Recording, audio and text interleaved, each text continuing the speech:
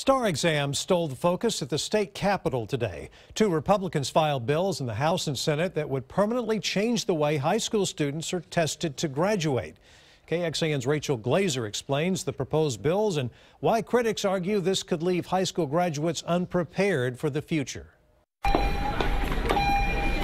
I go to school every day. Corey Daniels has failed the English 1 and 2 STAAR tests several times. To take it over and over and over again. Any day now, the 18-year-old will get the score from his final retest. You come back and you fail it by like 5 points. It hurts. It hurts really bad. The high school senior says he's passing all of his classes and is otherwise eligible to graduate. There's nothing magical about the STAAR exam. In the last legislative session, lawmakers passed a law that allows students who fail up to 2 of the 5 STAAR tests still get their diploma. That law expires September 1st. The folks at NASA never took a TAKS or STAAR test, and yet we muddled our way to the moon. Senator Kel Seliger introduced a bill to make the 2015 measure permanent. Individual graduation committees, or IGCs, give students who struggle with the test but otherwise meet graduation requirements a path to get that diploma. The committee includes their teachers, parents, and counselors. Without a high school diploma,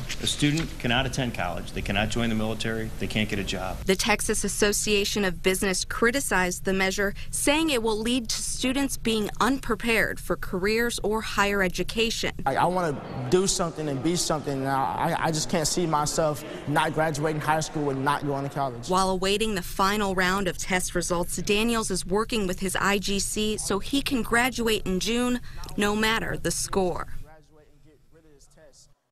And that was Rachel Glazer reporting. According to the Texas Education Agency, 2% of high school graduates got their diplomas as the result of consideration by an IGC in 2015.